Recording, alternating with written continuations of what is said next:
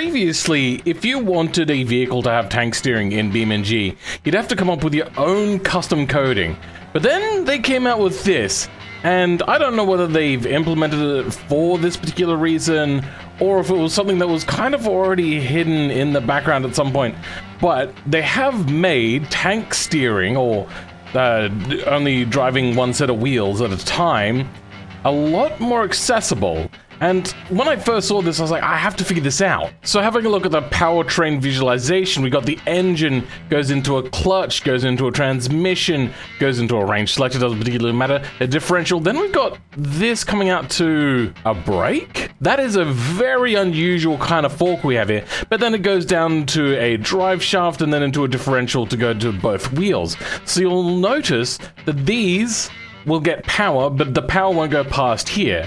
So this is a differential here. There's power going this way and this way, and I think what happens is they break one of these to stop one side from spinning. So if you have a look, you can see that the graph is diverting the power through one way. But to see it even clearer, let's go in and have a closer look. So what's happening, instead of the steering going to rotate some wheels using a hydraulic slide node, they've instead got some sort of like brake torque conversion happening. Here we can see that we've got the BRKR nodes. Then we have a controller specifically designed for brake steering.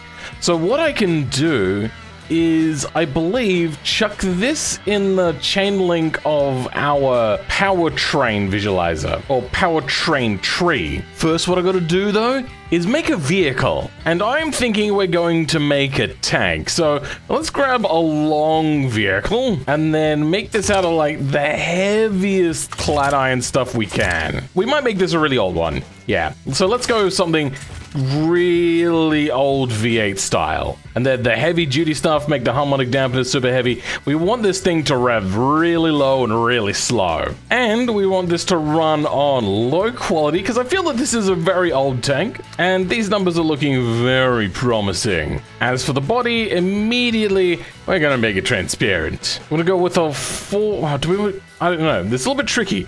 I feel as if the setup was all-wheel drive, but I kind of also like the look of 4x4. But to be honest, I really don't know. So I think we're gonna go all-wheel drive for now. I don't think it's particularly gonna matter, because as soon as it comes out of the transmission, I think we're gonna hook into that system. It's also gonna be probably a manual, something like a 2-speed, like a low and a high speed, and that'll probably do it. We're also gonna make this one of those like tire style tanks. I don't know how to explain that. Kind of like these sorts of things, except without like turning tires, and instead I don't know. I want to make this easy for myself. Anyway, let's get on to doing this part now. First, we're going to increase the track width to make this a little bit more of a square tank. And I suppose we just start making this thing out of primitives now. Oh yeah, this is going to be a bit of a problem. Everything is invisible. Alright, military green for now, and then make it super big. There, we have the front of our tank. That's looking good for the main body. Yeah? I think that's a passing grade. Now I suppose what I think we'll do is put on like those little track cover things. A little bit hard to see, but you get the idea. The sort of thing that just kind of covers up the wheels. Wheel guards? I don't know. As you can tell, I'm not really per se a tank expert. Let's look at putting a turret on now. Luckily we have this weird doodad. Scale it up. Yeah, I think this looks like it could work as a turret. Put it somewhere about in the middle. And for the barrel, we got this sort of cool looking thing here.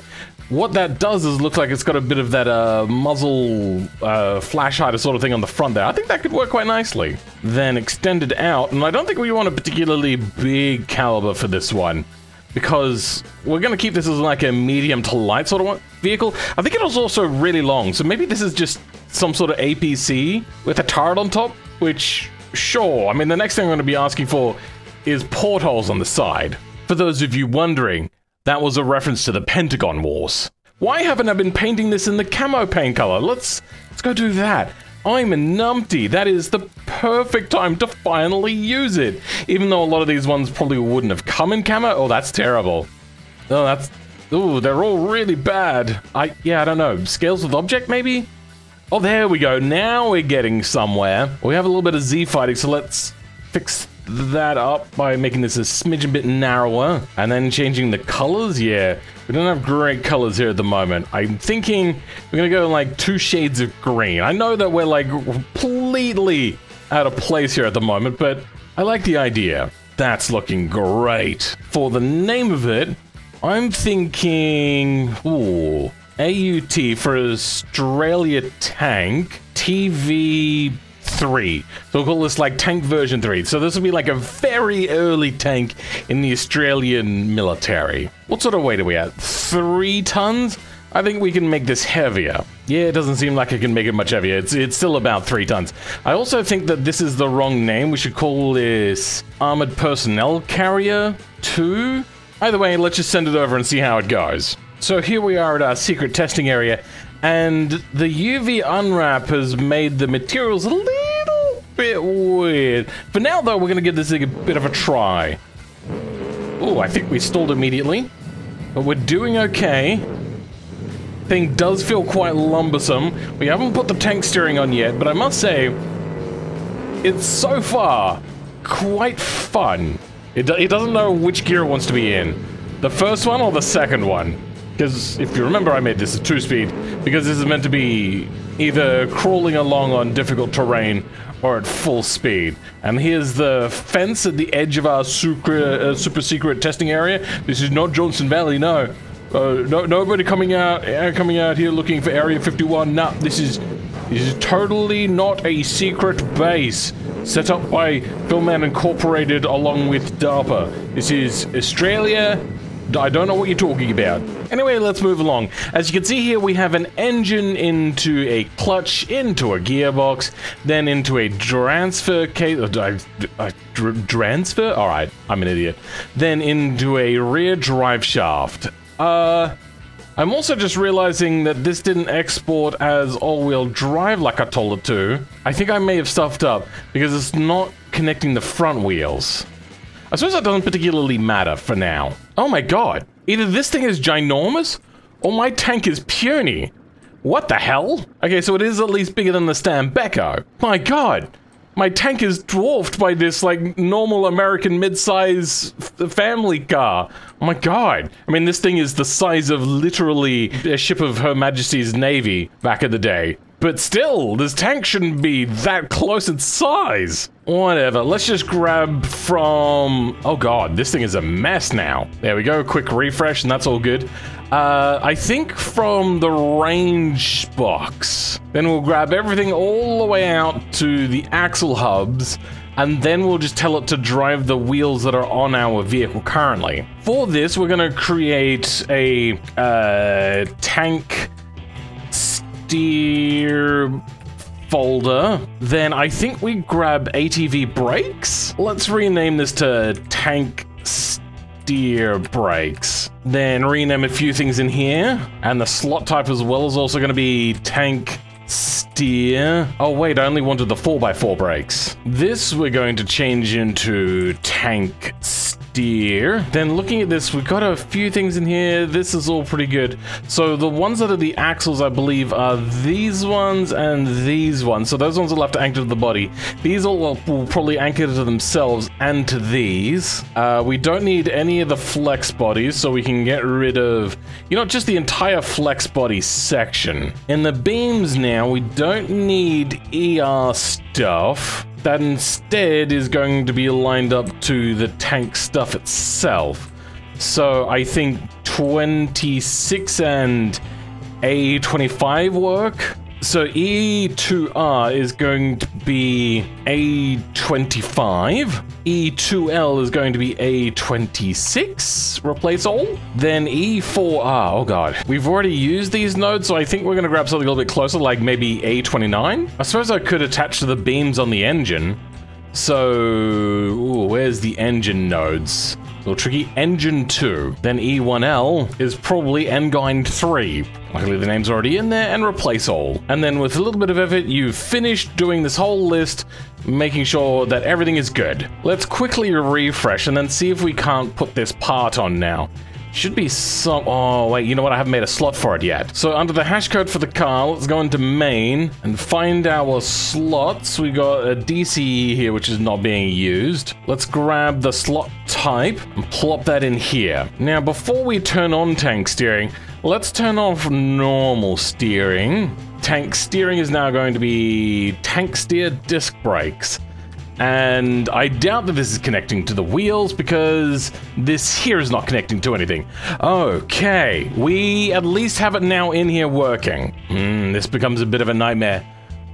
We got the engine, clutch, transmission, range box. Let's see what we've got. We got transmission, then we have transfer case, which is exactly the same thing, I believe, so that's good. Our transmission is here. Our transfer case as well. At the back end of that, we have input from the gearbox to transfer case. Then in the new code that we've got, where is the powertrain? The range selector should go into some sort of differential. So I think we need a differential. Trying to really grab at things at the moment. So do we have differential? We have transaxle. This does seem to have differential left and right. ATV transmission, and the next one on the list is ATV transmission high-low. This doesn't seem to have a differential right now, and we are also noticing that this is taking in different types here. Let's see if we can't find the differential here. Differential rear. Okay, we have one drive shaft, and then half shafts is what we got. Good, okay. No, these are slots. God damn it. Oh, here's our half shafts. For some reason, they're in the section for the welded and the race rear diff. I suppose this is a collection of generic stuff, and since this is the sort of thing that'll never really change, I suppose it's not really the worst thing. So what we need to do is intercept half shafts at the moment. Or potentially, since this is going to be wanting to drive out to wheels, this could prove to be a bit of an issue. What we may want to do is grab their range selector and yeah, just go with their gear ratios. And then we have two choices. We have ATV transmission, which is single range, or the dual. So I think, yeah, we're gonna once again go ahead and just have the high-low range selected and grab the final drive to put in here. There we go. It seems that we also need ATV brakes. Oh, that's the tank steer brakes. Okay, good. For now, let's spawn my tank again and see that it already apparently has these things enabled for us. Tank steering, no, okay, so tank steering in now, and there is no link from the differential to this. So I think what we're gonna do is tell it to take an input from the rear drive shaft. For that, we have a transfer case, which is this slot type, and I think we're gonna put that here as this one slot type. Does that work? Okay, so we got high-low range sort of selection there, and things go haywire. Is it because I had tank steering selected? Let's empty that out. Yep, okay, much better. Now we have brakes and steering, which will be the tank steer disc brakes. Oh. That straight up broke the game. Let's maybe turn that off for a second. I'm gonna have to go do some troubleshooting. I'll be back in a bit. Well, it's the next day, and I did a lot of stuff that took me really late into the night, unfortunately, but we do now have a little bit more progress. One of the first things I did was remove the slot here that we made to put in the new brake steering system, meaning now that when we go in to put our steering stuff, that works. So we're going to go first. I also want to show that I made a front steering lock-off setup. Hold on. It's here somewhere. Here we go. Name hasn't changed, but okay, good. That one should be locked. So now there's no steering whatsoever. Good. And then our transfer case, we can now go to the tank steering one. And there's only a little bit of a brake, but things are working pretty well. The next step is, this is where I left it last night, is now I have to find a way to connect this to a side drive shaft. And that's a little bit tricky, especially when the side drive shafts are in the wheel hub section and not in some sort of like drive shaft section. And in here we cleaned up a whole bunch of stuff, and the only thing we got left in here is pressure wheels.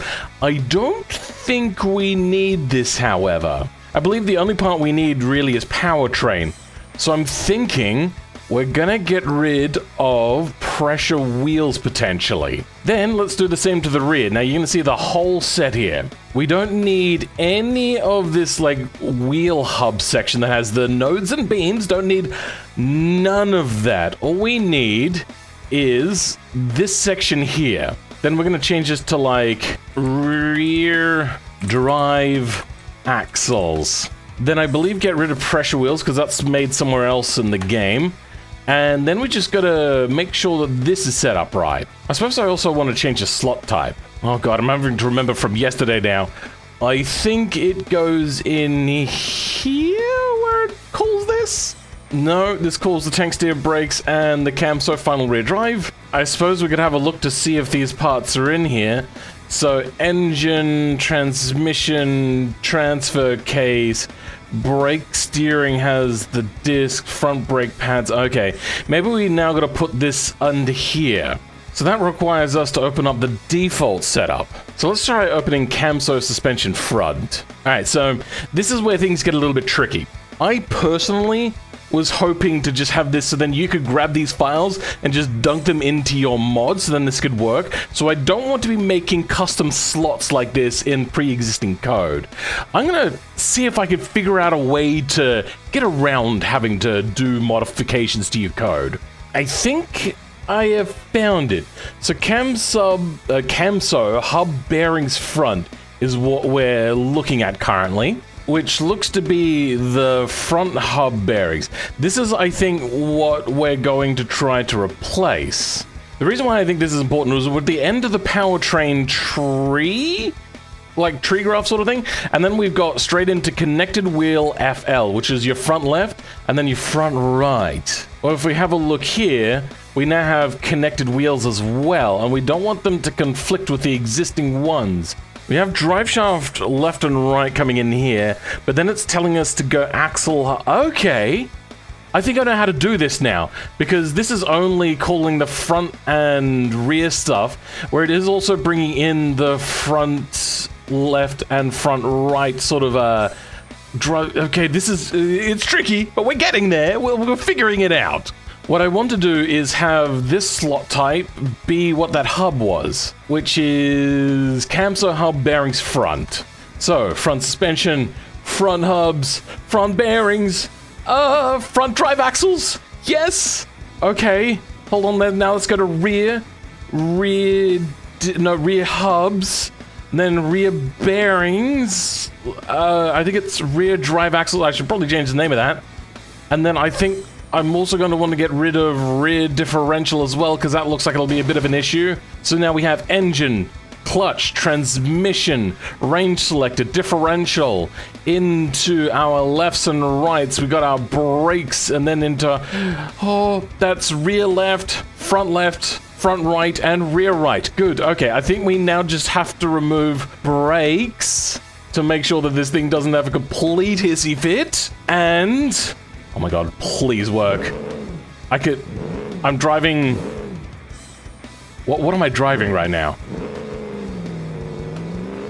Brakes don't seem to be working at the moment, and I seem to also be lifting a wheel? This just thing, it just spawns with the wheel up in the air, and I don't understand why. What happens if I drag down on the...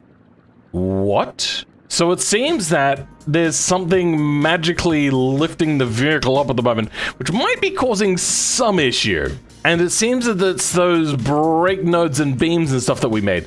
Why is engine gearbox hanging back there? Oh, you know what? I had to make sure that some more of these things were also not competing with other things. And one of the things I did, I believe, is grab... I can't remember exactly where I found it, but it's in here somewhere. Yeah, engine gearbox 8 apparently is now having a bit of an issue. And I don't know why. So I'm thinking if we add a node offset to this, potentially? All of these nodes seem to be made in here, which is the tank steering brakes, which is the tank steer brake slot. We have a look here, we got tanks, yes, good, okay, so it's a slot that we don't have to modify in original files. Specifically, we're gonna be using this sort of technicality here. And this will offset all nodes and hopefully flex bodies if you have that sort of thing as well. So we're just gonna open some random car that I've made previously, and we will then find node offset. We're gonna grab everything from the comma all the way to the last comma, then replace the last bracket and comma, and we're going to change this to 0, this to 0, and this to 0. Now, just before we start moving along, sometimes just adding node offset will give a different offset in BeamNG. I know it's as if it somehow wakes it up or something. I don't fully know why. Let's try moving them in the Z position by 10 centimeters. And refreshing in here, we're gonna see that those nodes... Okay, so that's not really helped us much. Let's go like completely. We're just gonna go bonkers. 1 meter offset. That seems to be... I think it's moving us in the right direction.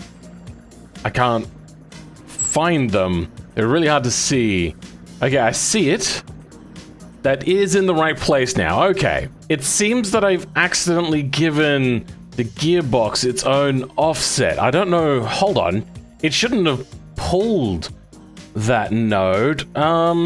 Let's get rid of these nodes. I don't think we need that here. I think that's just creating a node, but for some reason I accidentally...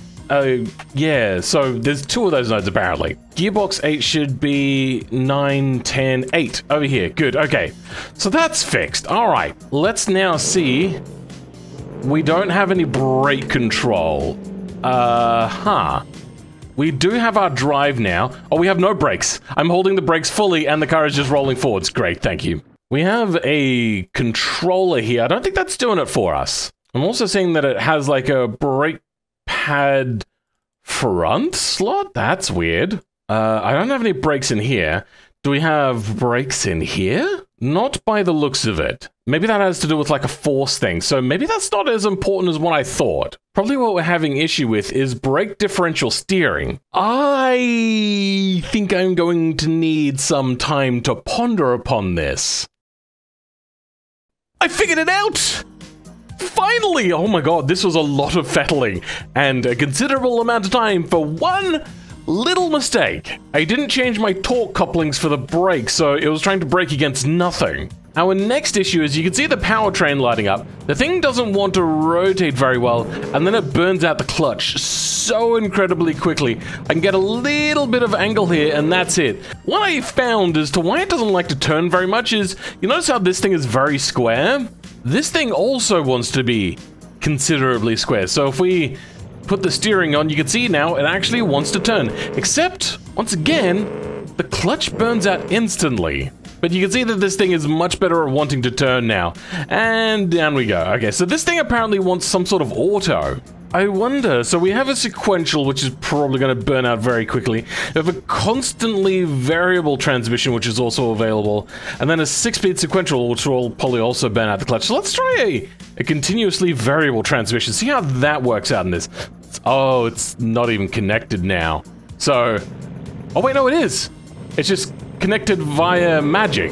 And the clutch and a transmission that shouldn't have a clutch is overheating. That makes absolutely no sense. Driving forwards, we're basically bouncing off the limiter because this thing doesn't want to keep revving. I don't understand. How does the clutch go in the vehicle? Oh, hold on. There's a clutch here. Oh, okay. I don't know how this power graph is weird. We got engine into torque converter into drive shaft, and then magically somehow gets to clutch. I'm seeing here that we have a main engine input, which I don't think we want, and a gearbox to clutch. Yeah, you know what? Let's just try that. Give a quick refresh. And we now have no clutch, just the torque converter, though there is still some sort of gearbox in there. What happens if we... No, okay, now there's nothing driving us. I didn't know this thing had a CVT gearbox. Let's try getting rid of that. And if we refresh that now, we have... Oh, that's wonky looking, but let's try. Good. No clutch burnout, and our vehicle wants to turn. Oh, it wants to drift as well, apparently. Look at that! We've got it working! Yes! Oh, this is how we wanted it, right? This, like, weird stance sort of vehicle tank thing. Let's try getting rid of this offset that I added so this thing doesn't look like some sort of weird crab monster. And will it drive? It wants to turn. It so very much wants to turn. It's just not doing it very well. I think we want to lock up the left wheels. They're kind of locking up, but not enough. Like, they give away under the power of the vehicle. So I'm trying to lock up this side brakes as well, and they also just go. I think this thing needs stronger brakes. So let's go into transmission, transfer case, brake pads. We've got full race at the moment, and they're apparently not doing it. Semi-race front brake pads. So let's go basic brake pads and see what that does to start with. Yeah, that doesn't particularly want to steer either, and it is also still moving the wheels. Can we grab the brakes from the default car, maybe? This seems like a bad idea, but let's give it a try. And our brake pads... Okay, we've got them selected now. And... We are kind of steering, but once again, the locked up wheels are overpowering the brakes. This is bonkers, but we are able to turn. I think the slower we go... Oh, okay. The slower we go, the better? Or medium speed, maybe? It's on liftoff. I'm finding that it's doing it. All right. Maybe if we just, when exporting from automation, give super duper tough brakes, that might fix this issue. And I am hearing the brakes cook. Oh dear. We do, however, have brake tuning now. So let's find brake offset, brake wheel, gearing. Hold on, brakes are in here somewhere. I swear, I know this. Apparently I don't know this. They're not in here. Wait, why are brakes not in here? Looking at the front, we have... Okay, so brake power offset should be here. Oh, they don't stay selected. They just don't work. Okay. All it's got here is pad material, but nothing about the brake force. On normal suspension, the normal brakes that come with the vehicle, we have a brake torque value. Does this have a brake torque value? It does. Okay. This is what we need to change. I think what I want is a multiplier variable. So why not grab the variable that's here by default and then transfer that into here. I think we can chuck that probably right onto controller before nodes. I meant to grab variables and we'll plop that in there. What do we do with that here? Here it's just a multiplication. So I suppose we could just grab this all together, then transfer that into here and put that there, then find the other brake torque, then paste that here, and then just make that the same number, get rid of that, and save. Control R, Control W, and now let's see if it's here. Brake, oh, god damn it, it's not here. Wait, no it is. Okay, we have a brake multiplier now. Apparently we're default at 2. Alright, let's go up to like default 5, which, sorry, not default 5, preset to 5. Apparently it jumps up 6, but alright, that's fine. We are kind of, it doesn't want to turn left. So I've got hard left, and I'm going to accelerate, and it'll go straight ahead nearly, except when going over bumps. And now it wants to hang on that side. Okay, good. That's kind of working. Brakes are cooking, though. What if I hold completely right? Same sort of thing. It takes a while to grab. Let's put the race brake pads back on so then this thing doesn't cook them quite so easily. And wait, sometimes the steering doesn't work at all. I guess sometimes I have to retell the brakes to turn.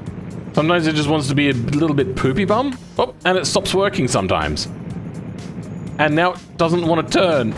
Ah! Brake thermals false. I know that's kind of cheating. But, wait, now it won't even steer. What? Do we have brakes altogether? Is that just disabled brakes? That's disabled brakes. I didn't know that was a thing. Oh god! Maybe race brakes need thermals? Let's give it a try. No, nothing. It doesn't want to turn. What about brakes? Braking, full braking, nothing. I'm also seeing B2R. Wait, what is that? I should probably change that. Where is B2R? Here we have B2. B2 or B2R is off to the side, just some sort of body area. I think we'll grab these nodes, which is A20 and A23. Shouldn't be too hard, so A20 and A23. And now let's see how our braking... braking is... Okay, so we do have a little bit of steering, but once again, we're back to the age-old problem of they're weak as hell. I suppose this is an early vehicle, but I don't want to hand you guys a half-assed mod. I want you guys to be able to grab the files out of this, and to be able to do it yourself really super easy. So if you think that's very nice of me, maybe thank me by subscribing? I think this can go up to like 50 times now. And put that up to 50 times, and see what happens. Hopefully, maybe. Brakes immediately start to cook. We're not really turning though still. And the brakes aren't enough to stop us. That's a problem. Well, I've got it working. Finally. So, I don't know what it is I did. I just went over and redid a whole bunch of different things. My table is all messed up. Well, desk is all messed up because I was just futzing around and couldn't figure it out. But now, we can steer. I mean, it sometimes slows you down a little bit, so you have to ease on the steering. You can't go full lock sometimes, and you can see there that the wheels are completely locked. The main thing that I went and did was go and increase a whole bunch of things, though I think I actually undid that. You know what? I don't know what I did. I'm completely lost. I went and down the gear ratios by making them a larger number. That's how it works. The larger the number, the more of a ratio difference there is. Then gave 12 times the steering, brake force, all that sort of stuff. And it's come out now, and I can take it around. Hold on. Sometimes it's a little bit tricky to get going. Oh, this thing is a bit problematic. So let's turn off the UI and just enjoy this thing driving. This was hell of a mod. Holy cow. I would say, though, this is probably going to do a lot better if you have an automatic transmission. I wish there was like a differential torque steering, but I can't seem to find anything related to steering other than hydraulic steering. Not even the code in this one, which is related to brake steering. And that seemingly is this thing here. I can't find any documentation on this. Why? Why is BeamNG so poorly documented? But right now, my goal is to do one whole lap and get back to where we were without having to reset the vehicle in any way.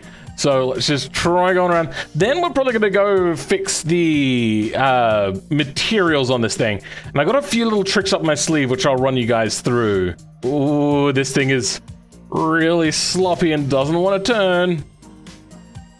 Come on, just... Oh, it keeps on locking up and disengaging. This thing really would do a lot better with a... Ah!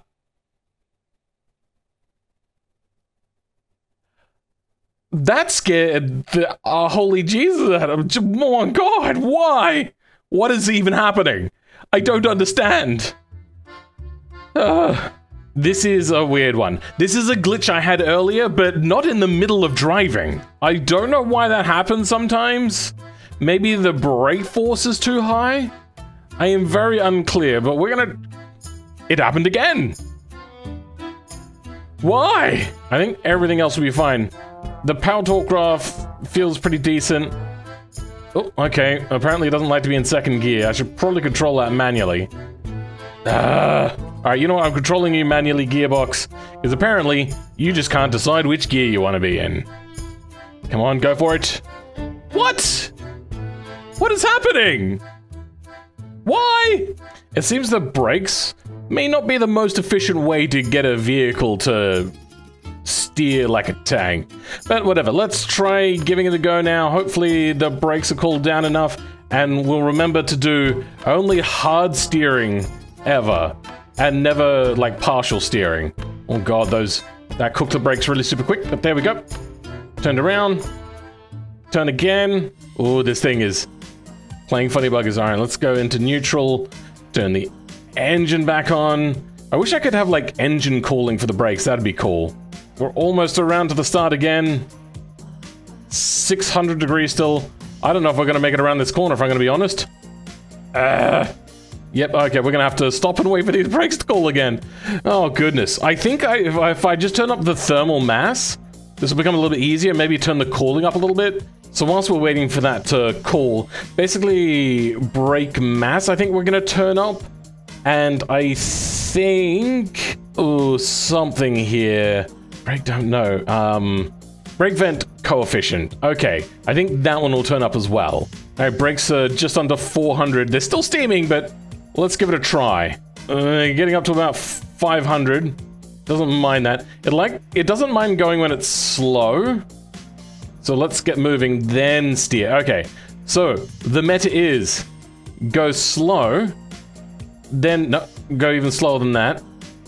Okay, move, brake to, okay, no, they're too hot now. Frick, let's turn brake mass up to 30 and braking ventilation to 1.9. Now let's see if this thing will still have quite such a bad issue. Ah, brakes are not heating up so much anymore. Yes! Much better. Is it going to have a complete meltdown, though, and lose its absolute mind over this? The brakes actually seem even stronger now with a stronger brake mass. Maybe that's just me. Maybe I'm just getting better at driving it even? This will be up in the BeamNG repository, by the way. So you will be able to use this, if you so please. And you can, I'm absolutely fine with it, you taking the code from this and just slipping it into your own thing.